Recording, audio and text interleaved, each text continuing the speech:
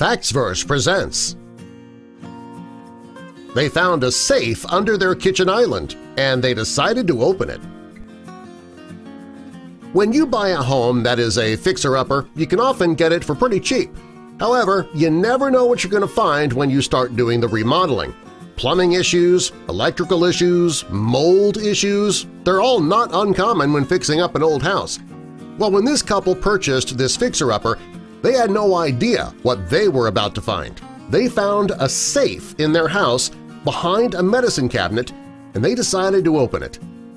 Before we get into the rest of this video, though, please click the like button and also be sure to subscribe and click the notification bell so you don't miss our future videos. When the couple bought the house, they were told that it had 6 previous owners. After buying the home, they decided to make some upgrades one room at a time. When they were working in the bathroom, they found a code in the medicine cabinet. They didn't know what it was for, so they decided to hold on to it. Well, when it was time to remodel the kitchen, they decided to rip out the existing kitchen island and replace it with one that was more modern. When they removed the island, they found a safe built into the floor. They couldn't believe their eyes. The woman remembered that they had found a code when remodeling the bathroom, so she went to go retrieve it.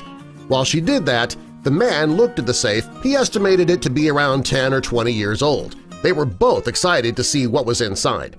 When the woman came back with the code, it took her a few tries to put in the combination, but it worked. The safe opened.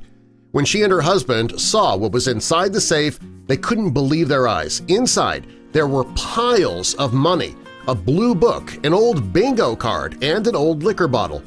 At first, the man was hesitant about reaching inside the safe in case it had been booby-trapped. Finally, they decided that it would be safe to remove the items. The first thing they removed was the cash. I would have too. Most of it was $100 bills. They counted it up, and they had a total of $51,080. Next, they examined the bottle of liquor. It turned out to be a bottle of James E. Pepper, and according to Wikipedia, it's credited with being the inventor of the old-fashioned. This drink's basically whiskey, bitters, a sugar cube, and a lemon peel. While there are other versions of the drink, that is the most common recipe. They looked at the bottle and the seal was still intact. The tax stamp was from 1960, and it said that it had aged 6 years. That is a very rare bottle of whiskey, likely worth a lot of money. Next, they looked at the book. It was titled A Guide for the Perplexed by E.F. Schumacher. When they opened the book, they discovered that it had been published in 1977. Inside, they found a picture of Gregory Peck. When they looked at the book more, they found that there were clues on pages 1, 7, 11, and 14.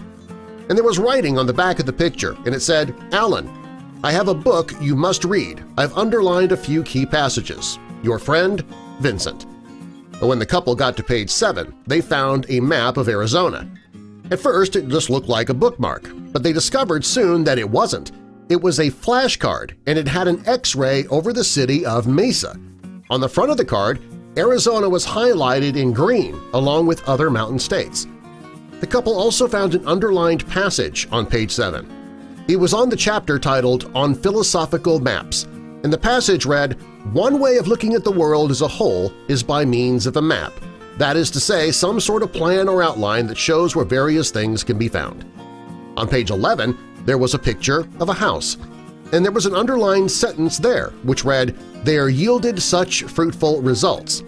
They also found another picture in the book, and it read, "Where one tree becomes 3." The couple was sure this was some sort of treasure hunt. On page 14, there was an underlined passage that read, "Most modern readers will be reluctant to believe that perfect happiness is attainable by methods of which their modern world knows nothing." And finally, they inspected the bingo card. There were 3 circled numbers on the card. The man assumed that it could be the code to a safe located near a 3-headed tree. Well, they don't know what to do with the cash, and they don't know where this 3-headed tree is. For now, they have an amazing story of a real-life treasure hunt, and it all started when they began remodeling their home. Subscribe for more!